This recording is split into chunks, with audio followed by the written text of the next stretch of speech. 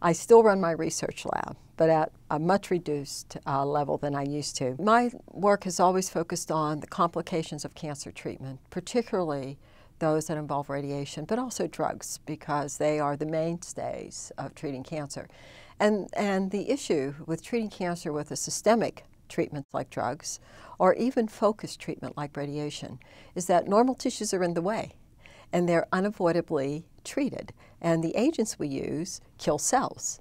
So they kill cells of normal tissues as well as of tumors. And so the whole goal is to balance those two things up so that you kill more of the tumor cells than the normal tissue cells, because the normal tissues are necessary. A few years ago, a position for Associate Vice President for Women Faculty Programs was announced. And I've always been a champion for women. I've always been interested in equality. And I've always worked behind the scenes, and along with a number of the other women faculty. And I thought, what a great opportunity to have it be my day job.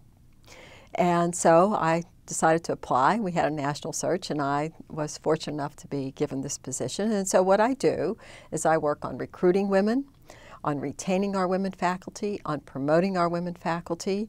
One of my goals, both for the office as well as for my own personal goal, is to get more women into leadership positions. It was not an easy decision to go, to reduce my level of commitment to the lab and to go into a more administrative position. But, for me, this new position is a different way of giving back to the community.